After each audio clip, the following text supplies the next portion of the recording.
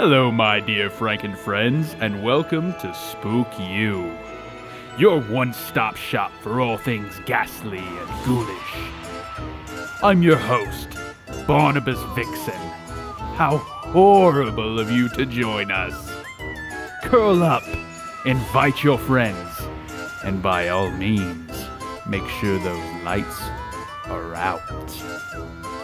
That way it's harder to tell what may or may not be lurking around you. There's nothing like a good mystery, am I right? Tonight will feature a singular tale of devilish design, curated by those wicked weavers of woe. And without further ado, allow me to pass the reins on over to our vivacious voiceover virtuoso, Trey Falco, for tonight's sinister story. Please keep all limbs inside covers at all times. We wouldn't want anything to go missing now, would we?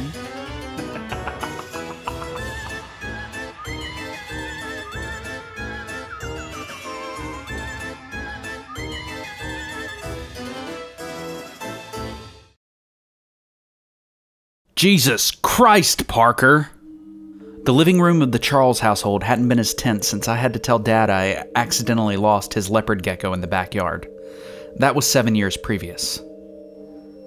I sat on the couch, arms pulled in tight to my chest. Pop, who had explained everything to first, sat across from me in the recliner. Silent.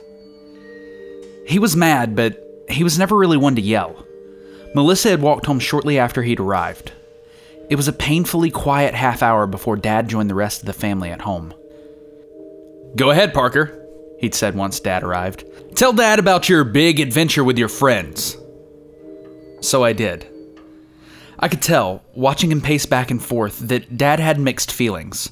He was happy I was home safe, but infuriated that I'd been such an idiot to begin with. I knew he was trying to stay calm, but it looked like he was having a difficult time. So, Dad stopped in front of the TV. "Why exactly did you want to break into Mrs. Hudson's garage in the first place?" I thought this was obvious, but whatever.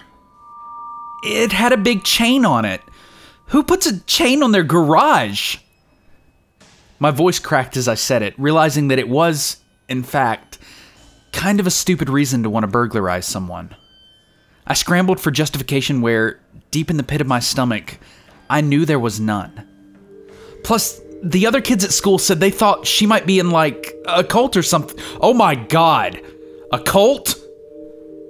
Dad's eyebrows looked like they were about to jump right off his face.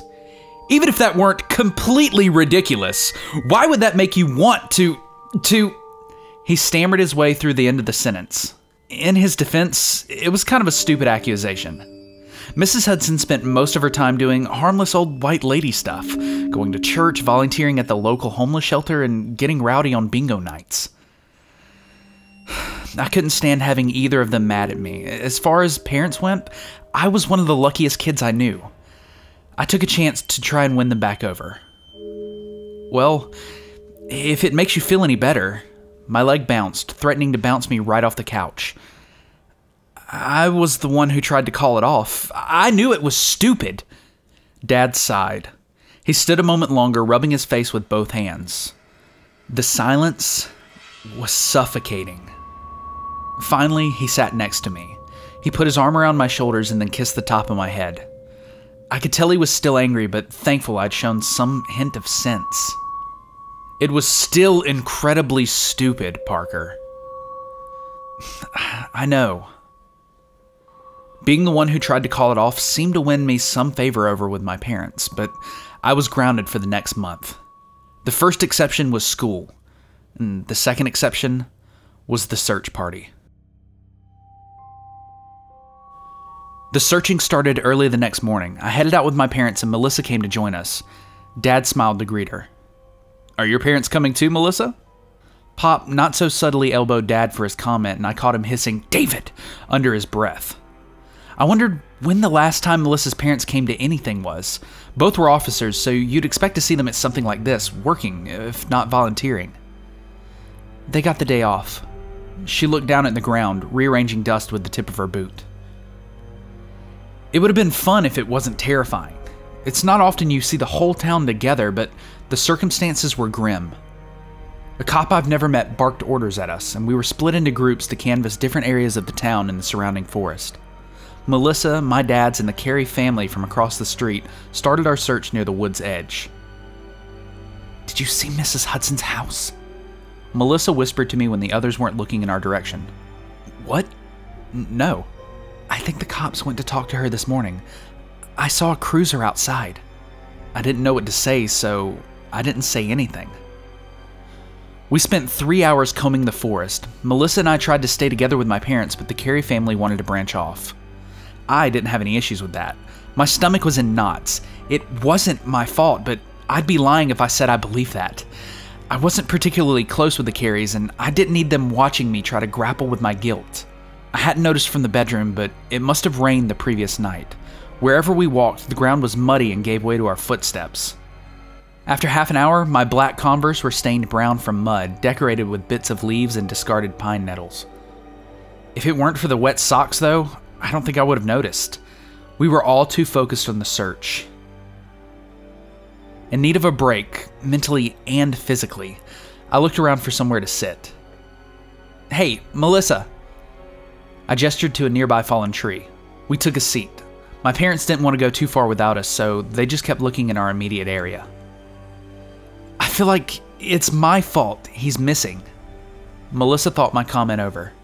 "I don't think it's your fault. Or my fault." She was taking her time, choosing her words carefully. "We don't even know if Damien disappearing has anything to do with, us trying to break in." As she said it, I wanted to say, "We definitely know that," but I knew she was right. It could just be a coincidence, though that didn't really make me feel any better. A wave of guilt washed over me. Was I really sitting here, taking a break and feeling sorry for myself? If I'm going to blame myself for Damien's disappearance, then at the very least, I should be committed to helping find him. I stood up abruptly, and Melissa was quick to follow. We exited the trees into a small clearing. Even after the rain, it was beautiful. There were little blue wildflowers sprouting out of the ground all across the pale green expanse. A section of creek ran through it, lined with broad gray rocks. I'd been there before, but not in the last few years. I started absent-mindedly following along the muddy edge of the creek. It seemed as good a place as any to look. Melissa followed, but seemed reserved. "Parker, your parents are still back there." She gestured her head towards the wooded area. Her tone was measured, but she looked concerned. "I'm not going to go too far." It was true. I didn't want to put anyone through any more stress than I had already. I just want... And that's when I saw him, about 20 meters down the creek, sitting on a rock with his duffel bag by his side. I saw a silhouette that was unmistakably his. Oh, would you please calm down? We haven't even gotten to the maiming yet. Sorry about that, dear listeners. Is it time for a sponsor break already? Well, you're in luck because I've got the perfect one in mind. Tell me, friends, are you tired of those tenacious teenagers running amok in your neighborhood, vandalizing your hard-earned property? How about that one guy who always insists on mowing his lawn at 7:30 on a Saturday morning? Have you tried everything? No, I mean everything. And they keep on coming back? Well, it sounds like it's time for you to call the Scream Team. Voorhees, Kruger & Associates, killers at large. Specializing in pest control, extermination, and dream walking, they will ensure your neighborhood is peaceful, tranquil, and free of any unwanted pests. Guaranteed. Efficiency is the core of everything they do at Voorhees, Kruger & Associates. With their patented 5-step killing method, you can rest assured knowing that the job you want done will be handled quickly, quietly, and without too much mess. With several different plans to choose from, including dismemberment, disembowelment, dream stalking, and more, no two jobs will ever be done the same way. As they say, variety is the spice of life. Looking for something a little more custom-suited to your problem? Then choose Other when selecting your preferred method of extermination and let your creativity run wild. They also offer pest deterrence and relocation packages, but come on. You wouldn't be calling them if that's how you wanted to handle this situation. Let's be honest. Be sure to use coupon code KILLERSAVINGS, all one word, at checkout to get half off your first extermination. The best part about this deal is that you get to choose which half to keep, the top half or the bottom half, or the left or right if you're into that kind of thing. That's Killer Savings at checkout to get half off your first extermination. Voorhees, Kruger & Associates, Killers at Large. Why call the rest when you can call the best? Now, I've got to get back to what I was doing before you rudely interrupted me. Now be gone! You've got a story to finish. Now where were we?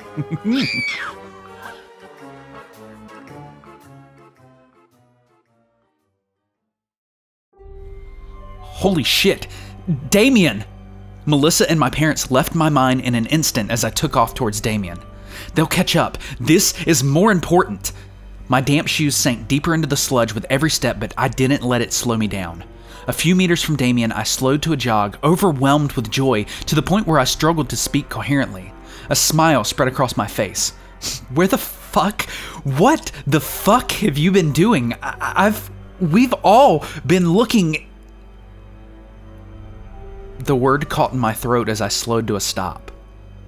Now only a few feet away.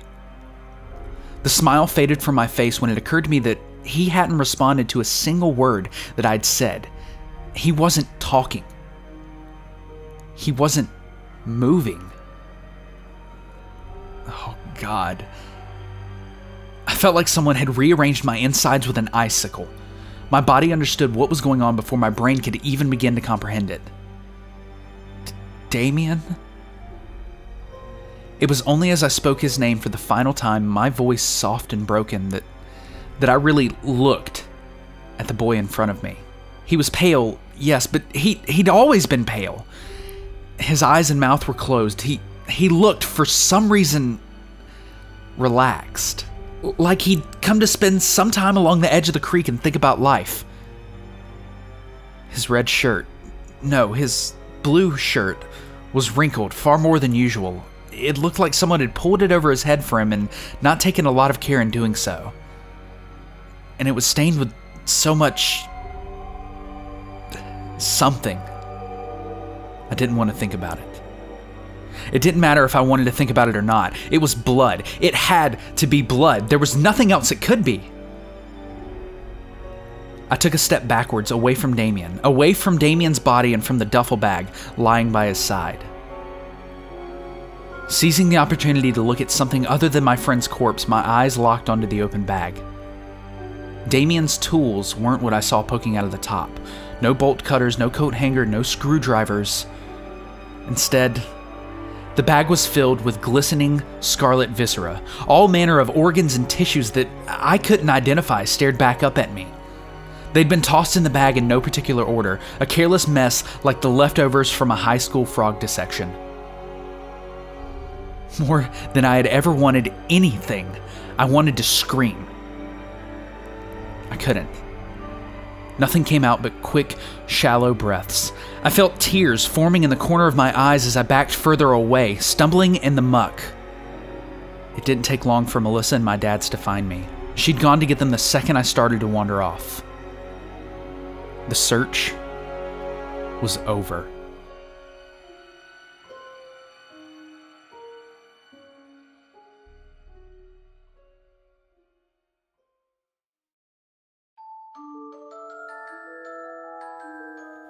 Welcome back, my darling deviants. Well, tell me, did you enjoy that twisted tale? Of course you did. I knew you had that air about you, that hunger for the horrific and the macabre. So, did we spook you? If not, then file a complaint with our complaint department detailing all accounts of non-spookiness you found in this video, and we'll get back to you in 2 to 3 millennia. Give or take a business eon or two. However, if you've enjoyed what you've just heard this evening, then make sure you leave a like on this video and annihilate that subscribe button. Such a small act of obedience is exactly what we need to put the food on the table around here. There's only so many days we can have refried kidney and toe jam hash before I'm absolutely sick of it. Spoiler alert, that ship sailed long ago. Now, I must bid you adieu. I've many things to take care of, and this outro is eating into my day off. Run along now.